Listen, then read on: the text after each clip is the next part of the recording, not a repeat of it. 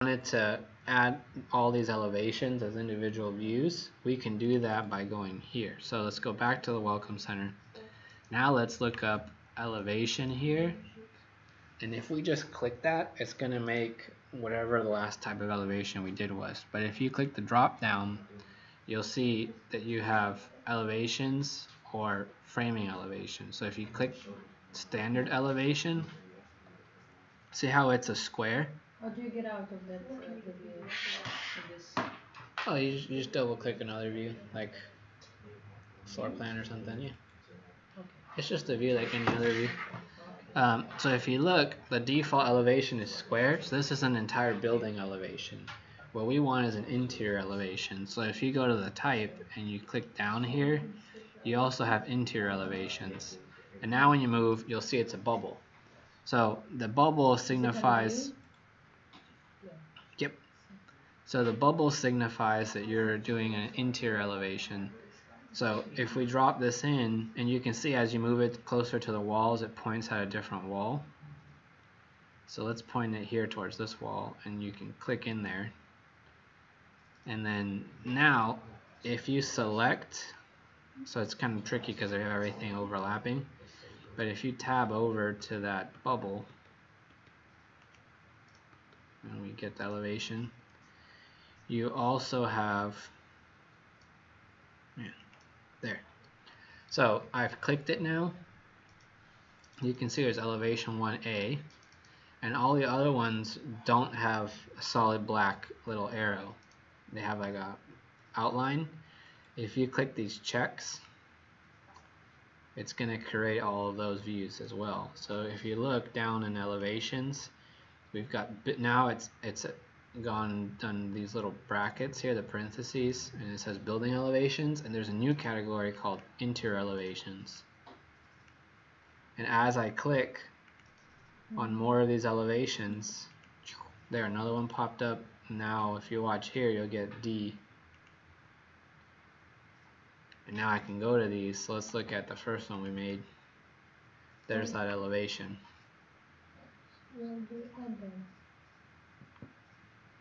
Add what? One corner. Right, so select that bubble. Just select it? Yep. And they should all be like outlines. So click on the actual circle. Like off to one side on the circle. There. There you go. So see, there's this check mark you can check. Okay. This little padlock or it's that little checkbox there, and then once you check it, it'll fill it in black. So let's say you had one where you only wanted to elevate 2 sides, you just click check, and then it makes them. So, and if you remember on our other one, we had let me go back. So here, the reason this is so big is because of the drawing scale. So when you change scale of your drawing, like I'm not going to do it now because it's going to mess this one up, but it looks like nothing really changed, but your text and all of your like annotations will change size. And that's actually because the building is growing and shrinking and the text is staying the same size. So if you click this and I go to like a way different scale, oh, it's not letting me because I have a view template. So if you change the scale here, let's just say we put this one. Notice how big all those got? So you'll immediately realize like, whoa, that's way too like crazy. And that's usually, it's not the fault of the annotation, it's the scale of the drawing. And here for like another extreme, it's really tiny. And so you can, no, go ahead. Well, so I mean, I'll let you finish before I ask the question, because you'll probably answer it. No, you can ask it. Well, so my thing would be, normally we would let these sit on the floor plans. Mm-hmm. Okay, so you're about to go in how to make them fit size, right? Even if your plan is the right scale. Right. So if, let's say, so that's where you have to start making, remember only a view can only go on one sheet. Right. You'll start having multiple versions of like these. So just like you would typically have like a framing plan, like a dimension plan, and then like interior finish plan, like you'd have all the different plans. You can right click this and say duplicate view, and now you have 3 options. Right. If you just purely duplicate, it's gonna just copy it. Right. And then when you go to the other view, none of these annotations will be there. Or anything that you add on top is not going to be there. But see, if you do with detailing, that will bring those all over. And then if you make it dependent, as you change the initial one, it'll update the other one. So that's how you can get around that, where you have different scales. Okay. And because obviously you wouldn't want this huge. right, and that way you can actually display like a nice clean like presentation plan, and then the other one with all the like dimensions and wall tags and everything that you need, because those will need to be at different scales. Right. So if not, you would never be able to get like the whole drawing set done. Okay, so that's because that would be my concern. Mhm. My first thought was I have to make this not visible, because that's crazy. Right. That's so big. Mhm. Alright, so duplicate with them. Yeah, and it doesn't matter what view it came from, it will still create a new view, and it's referencing the model. Does that make sense? So that elevation will still be that interior elevation regardless of where it's visible or not. Because the annotation is separate from the physical model. Kind of this sits on top of it. Right. And if you wanted to, you could have it so that in your standard ground floor plan, those are checked off by category. And then in this other one, they're turned on. Right. And because your scale's different, because you don't have all this stuff that needs to show up bigger on the Yep. So the other option, you can do this at a different scale, and then you do a call out like this of just this room. Yes. And then we can move the tag, the bubble over to this side. And then now you can go to ground call out here and see it's at a different scale. And then here we could even just say like either turn it off using the view template, or you can tab over to this. Yeah, see, you're getting the hang of it. Grab it. Do we need to rename the elevation? Like 1A, 1B, whatever? It will do that automatically once you start making it. And then notice right now it has like an empty space in the middle. Man, I can't grab it.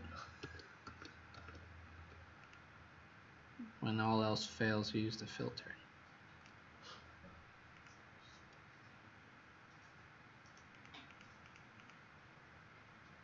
Oh.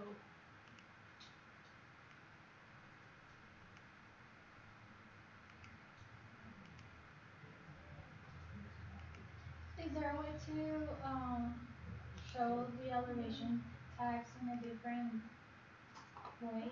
Because mine was like a little out and they're too big. Ah, you missed the first step. So when you click elevation, by default this is set to building elevation. So if it looks like that, like a house, that's the whole building. So that's for the outside. So if you remember when we first opened Revit the very first day, the only thing we had was 4 of these. Remember, if you zoom out, there was one here, one there, one here, and one there. That's what those are. They're just elevation little tags. Are we using those for the other sheet for the zero elevation? Yeah. Okay. So the other way you can do it, which is probably the better way, if you want to have this template on this one, you can go annotation overrides, and then we can say elevations. I wonder if interior elevation is different. No.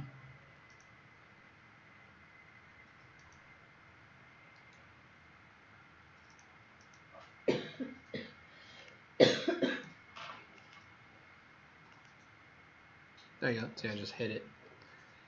And then one thing. It's 4 things. Right. You check all 4 boxes. It's 4 things. Yep. Good to know.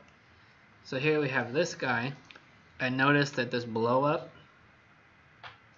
is it just has this bubble, and then we can make a sheet for, that's what I wanted to do. I forgot to update it.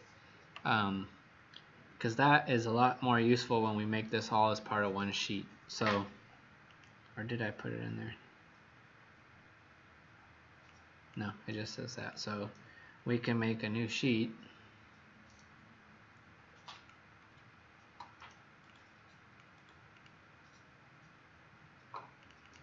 Make this one A501. And then we've got this guy we can drop on here. And now that I've dropped that on here, if we go back to ground, you'll see it has the call out of what sheet it's on. So as you look at this drawing, you'll see that the Welcome Center in its entirety and this call out is drawing number 1 on A501. So remember when we were doing that treasure hunt at the beginning of the semester where you had to find all this information? Yeah. Those little tags, that's how they get created using Revit. You just start linking them all together. And what's neat... Should be the name of the sheet? Which sheet? The 501. If that's this one, you can call it, this can be, oops, let me go to the sheet.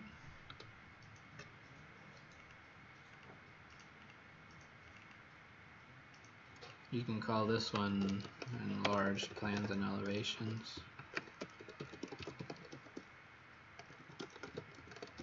Or Welcome Center plan and elevations, it's really up to you.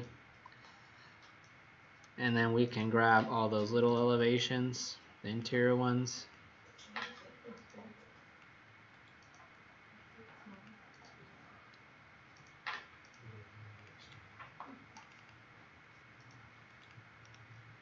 And here I can activate this one.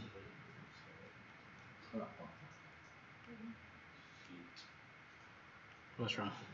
Well, I created duplicate as independent, and I did the independent only, and I changed the scale. And you went back? And I went back to the floor plan, and it's all kinds of whack. Mm-hmm.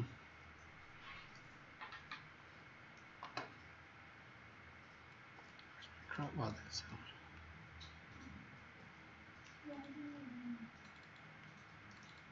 Oh, I see why. It took my floor plan template off of the name.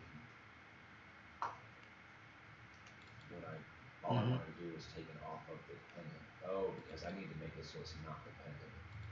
Yeah, because that way they break that relationship. So here we can do that. We can right click this if you don't want to see that and hide in view.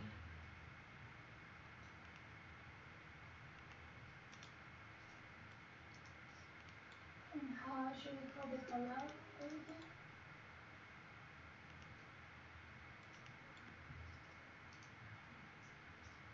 You can call it Welcome Center. Welcome center.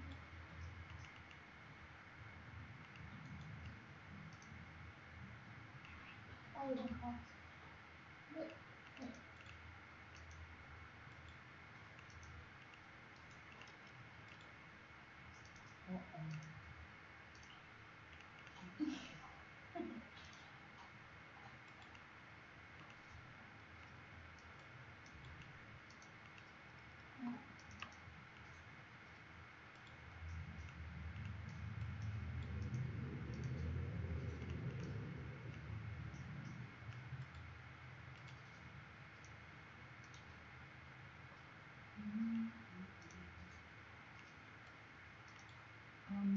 It's fine. No, it's okay.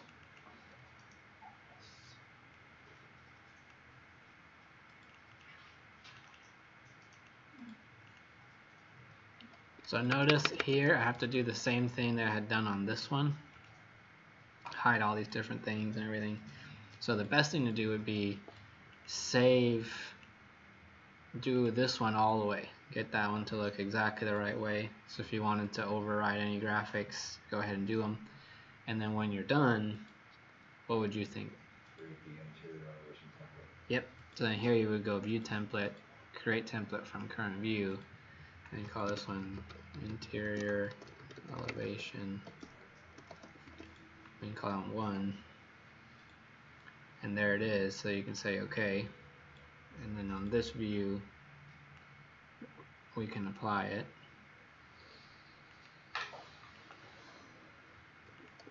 And we can back out.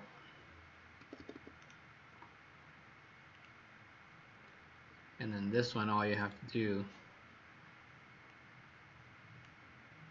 is apply that same interior elevation, and see everything else disappeared.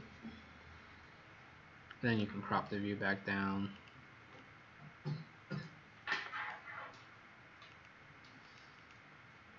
Oops.